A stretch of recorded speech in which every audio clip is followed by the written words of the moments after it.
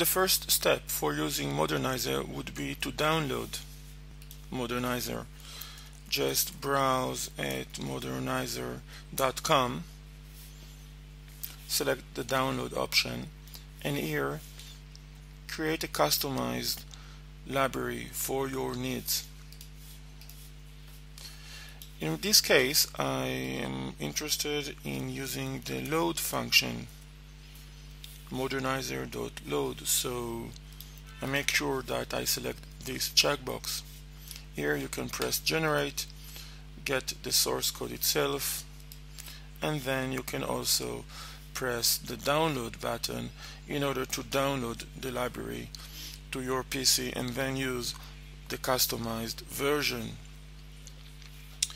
If we check my code sample, so a part of referring the modernizr.js file, here there is a sample for using the load function. Calling load a function in a Modernizr object, we can specify what do we want to check.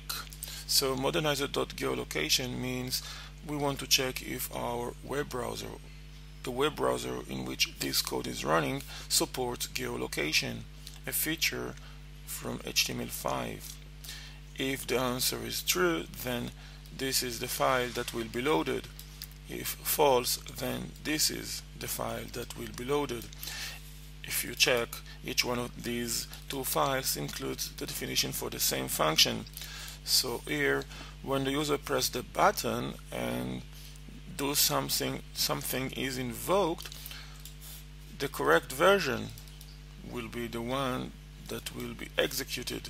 So using the load function, we can load the relevant library for the web browser currently running. Let's see how does it work. Refresh. I press the button, click here, and as you can see, they do something that prints AAA was invoked.